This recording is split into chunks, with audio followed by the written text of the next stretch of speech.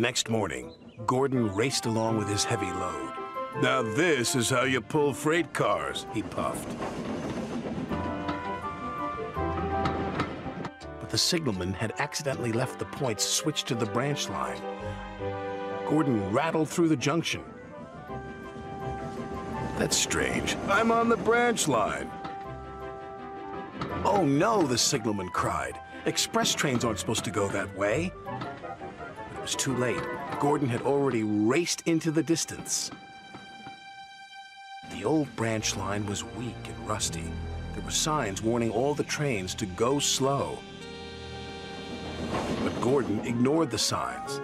"I'm an express engine. I don't go slow," he said. And he went even faster. The branch line couldn't take his weight, and the rails buckled. "Oh, help!" Gordon cried as he slid off the tracks and into a field.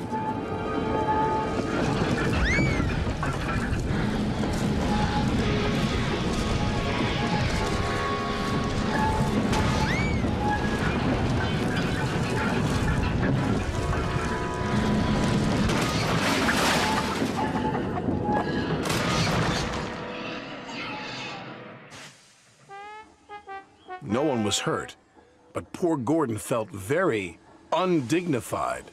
"What will Sir Topham Hatt say?" he groaned.